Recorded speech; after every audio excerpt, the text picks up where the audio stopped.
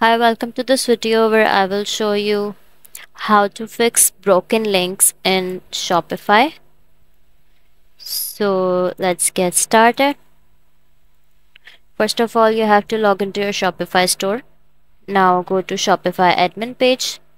After that, click on the online store button and then click on the navigation button.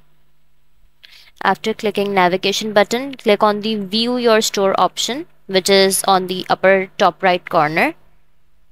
Now click on create URL redirect. After that, a URL redirect page will appear. So in the first bar of the redirect form, you will add your old URL link, which is not working now.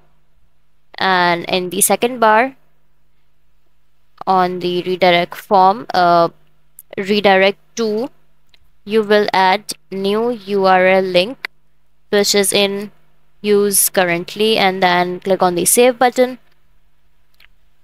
Now go to the page, reload, and then paste the recent link and your page will open. So that's how you will fix broken links in Shopify. If you find this video helpful, please like and subscribe to our channel, and thank you for watching.